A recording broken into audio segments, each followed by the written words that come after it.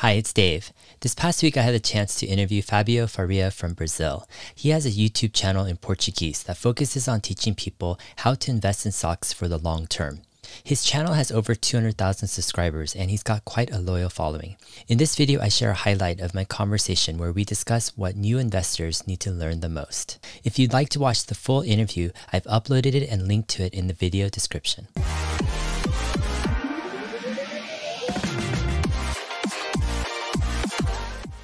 First, wanted to ask how did you get started with YouTube? What was that moment, that time where you said, I want to do a YouTube channel? Since I was born in 1991. It was when I was born. So since I was little, I think it was 2008 when YouTube started to grow, like the platform. So I was always engaged with YouTube. But I never thought that there was a space in YouTube to talk about investment. So I started investing in the stock market here in Brazil in 2008, right after the stock market crash. That was all the fuzz about it, and the journals were talking about it every day. So I started investing in the stock market in 2008, but in 2007, I think it was 2017, I started searching YouTube about this stuff, like investing, like stocks. And Brazilians have the culture to just invade social medias, right? So at the time we had some channels here with 200,000 subscribers, 300,000. So I saw that there was a space to talk about investments. So I started my YouTube channel back then. So I just tried to bring what I was doing since 2008, and what I was doing right and what I was doing wrong, and trying to bring my philosophy for the audience about the long term, like the shareholder vision, not the trader vision, the long term, the change between viewing the stock market as a place to make money, to approaching the stock market as a long-term place, so you can put your money that you are working as an engineering, or you're working as a dentist or whatever. So you can use the stock market to build wealth, to build a long-term portfolio. But I think that what my channel is different from the others. I think that I try to get really technical. I think you have the same approach when you analyze Tesla reports, when you open the income statement, you show what is going on, what's not going on. That the kind of approach that I do here in my channel, in Brazilian stocks and US stocks as well. I'm wondering, how is the situation in Brazil? Do you have people who, is it easy to teach a long-term perspective, or do you find it more difficult? A lot of new investors. Like 2 years ago, we had 1 million Brazilians invest in the stock market. Today, we have something about 3 million investors. So it's growing. It's growing really fast. We're having the lowest interest rate of all our history here. We're with 2% interest rate for the short term, the government bonds. So a lot of people are going to the stock market. And I think that a natural start for beginners, that was the start I like. The type of investment that I started was like trading, because in 2008 we didn't have a lot of information in the internet, so I had to read a lot of books. I tried to read the Alexander Elder's books as the beginning, like trying to understand what was the stock market, like what was trading. And when I changed it from trading approach to a fundamentalist approach, to understand that there was companies, that are people behind the stocks, people inside the companies that try to make the company more valuable, that are working all the time. That was when I changed my perspective. It was also when I read the book Stocks for the Long Run from Jeremy Siegel. Was a game changer book for me, And then I was trying to make this approach for the long run. But I think that it's normal for new investors to view the stock market as trading and then growing up and viewing the stock market for the long run. I think it's a natural way Yeah.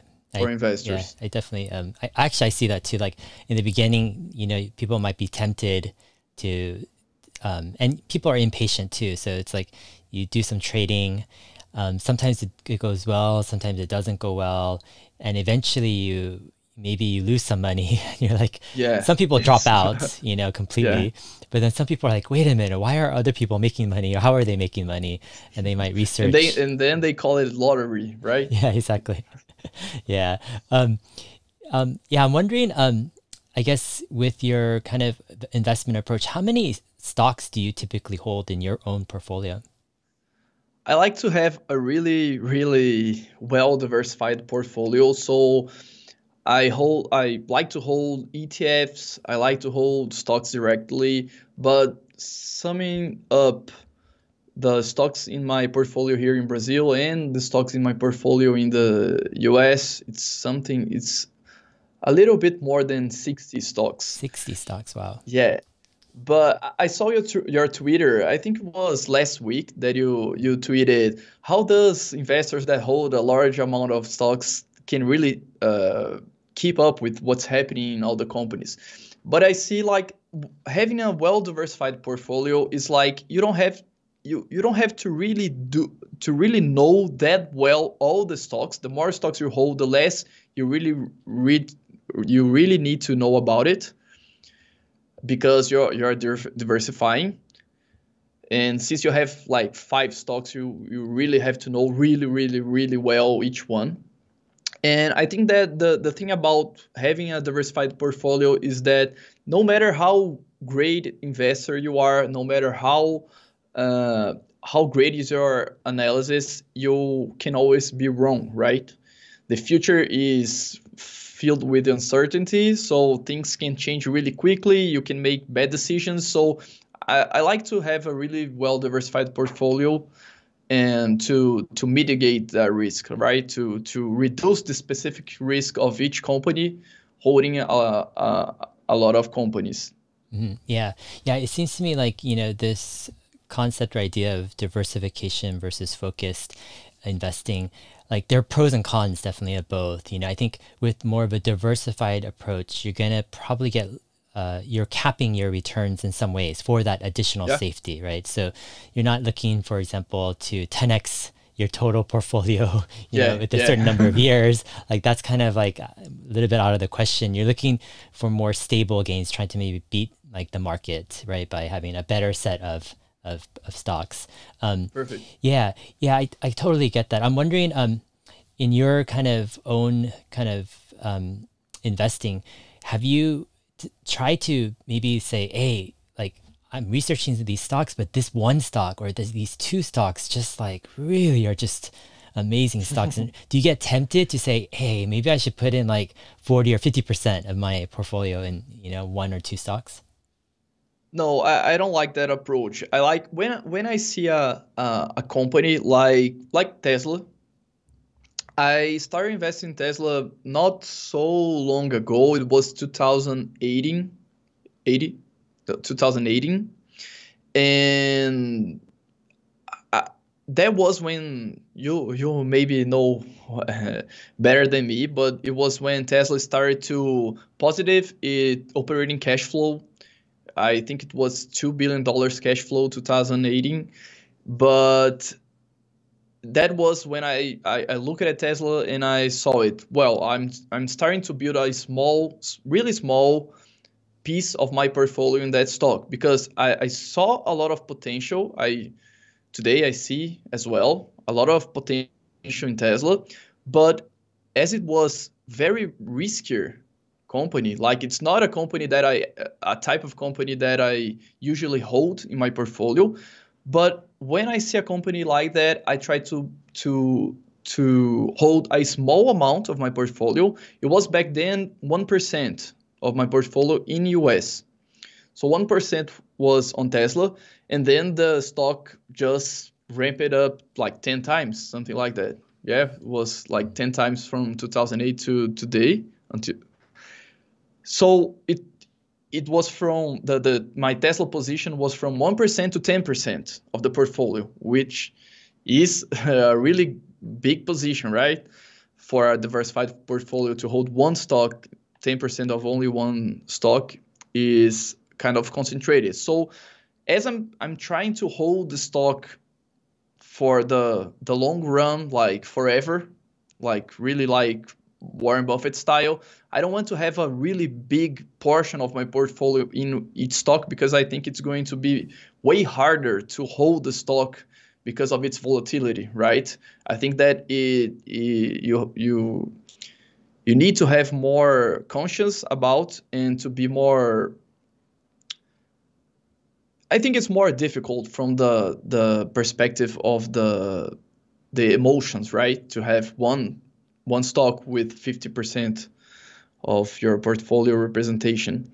Part of me thinks like you could do better than the S&P 500 if you choose maybe like a innovation focused type of ETF or something that, you know, is managed well.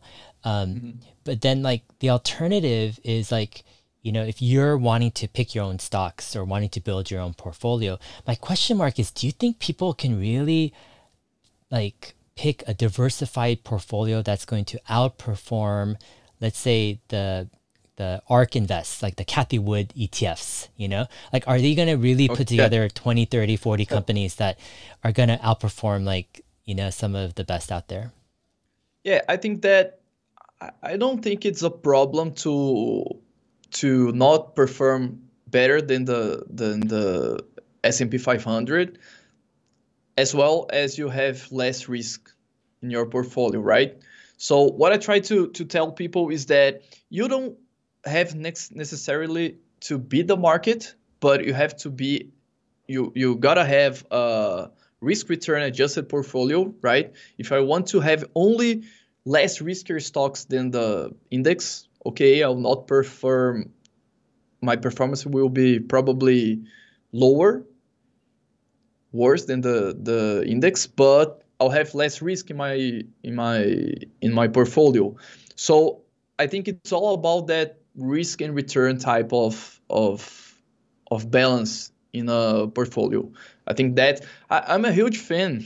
It may seem controversy, I think, but I'm a really fan of efficient market hypothesis because I don't think that the market are too stupid for pricing an asset. But I think that what is in the hands of the investors is try to know what risk you're incurring in that investment and know what type of return you're expected to have, and then build your portfolio over this strategy. I think it's something like that. I think that a challenge for a new investor is like I see a lot of new investors to just they just try to know what returns they can have, right? What are the best stocks? What are the stocks that can have really great return? And that's fine, but you have to also watch the risk at the same time. I see a lot of new investors only watching the return part and not concerning about risk. And I think that you have to have the two balances. I prefer to watch first. I watch the risk, and then I start to thinking what are the returns, the possible returns incurring that risk. I think that I like to have that approach when I'm analyzing stock or I'm building a portfolio. I like to balance that well Yeah, I mean, that's because interesting. with high expected returns, there's always a lot of uncertainty, a lot of risk. Risk is uncertainty, right? We can say that. So when you have a lot of uncertainty, you can do really bad as well as you can do really, really well. So you have to know what is your objective, right, with that investment. What are you trying to achieve with that portfolio? What is that portfolio about? Because a lot of people ask me, I don't know if you probably you have a lot of these type of question as well. Like, what is the best portfolio? What are the best stocks? And what I try to say is that there's no such a thing as what is the best portfolio. What is the best portfolio for you, right? Because investors have different type of objectives in life, right? If I want to preserve my wealth, maybe I'm trying to invest in stocks that are doing that. If I want to 10x my portfolio, I'm trying to invest in that type of stocks. You can make a mix of these two type of stocks. Like I like to have that approach. Mm-hmm. Yeah, like one of the challenges, because like for me personally, like I understand risk. I'm actually very like risk conscious, like very much, and that's why I actually have like a separate type of basket of assets. So I have like some income producing real estate that covers my living expenses. So when I go into stocks, I can be more risky because it doesn't really Yeah. mean that much to me, and I'm okay with losing it. And so it allows me to take more risk. But oftentimes when I see people in the stock market, they're so tempted by the big gains that they underestimate the risk, you know? They think like it's Yeah. going up, up, up, everything, it's always going up. But they don't realize like there is a lot of risk a lot of times, you know? To especially when you expect higher and higher return and you're going for those returns. And that's why like on my channel, I have a hard time recommending certain stocks because my interest is kind of higher risk, but I understand that risk because I'm like, you know, Yeah. this stuff is like high risk, you know, you got to know what you're doing. And a lot of times I don't feel people in general have the motivation and the discipline to study and research like a stock that has high risk. Because for me, I mean, like I kind of disagree with the whole efficient market, you know, theory a little bit. Like overall, I can see it working, but I think there's certain instances and cases in history where the media and the overall culture and a lot of the mainstream ideas around a company or a trend oftentimes makes people discount that company or that trend. Like, for example, with Tesla, there's so much just FUD and bad media and everyone making up a lot of stories about this company when the fundamentals are actually, you know, getting better and better quarter after quarter, 2018, 2019. But you would just by looking at the media, you would imagine this company is like, you know, is going to die soon. But I think there's certain times where it's just like, there is opportunity that if you're really researching and you know how to analyze numbers and value a company, then you could spot some opportunities. But I agree with you, it's like very high risk. And most people, I feel like they don't account for those risks as much, you know? Yeah. I'm curious, like with new investors who are starting out, like what are the top 3 or 4 things that you focus on teaching them? What do you think are kind of the most important skills to build? I think that this mindset, like work hard, save money, and invest better, is the three main factors.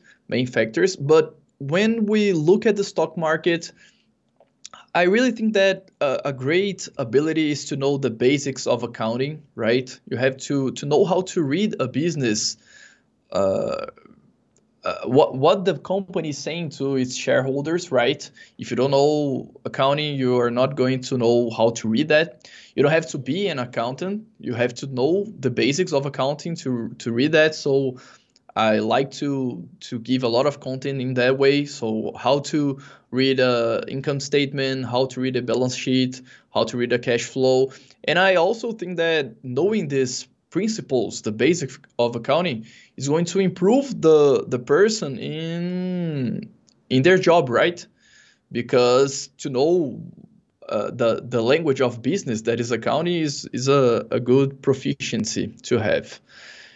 And basically that's the fundamentals, right? And then you have to start to dig to understand the how the business is built, what are they are trying to achieve. What I like to say that it's really good to know where the company came from, where the company is right now and where the company is, what is the company trying to reach for the long term. I think that general concept is the fundamental of my analysis approach. Is Tesla your largest position then, or is there some other stocks you have larger positions in? It became my largest position in US. It was 1% and then it became 10%. It's today I think it's something like 12%, 10%. Okay. It's the larger portion. Okay, so that's a very large position for you, I imagine, right? Yeah. Got it. Yeah. What's your largest non-US stock position? It's called VEG. VEG also has an ADR listed in US. It's WEGZY.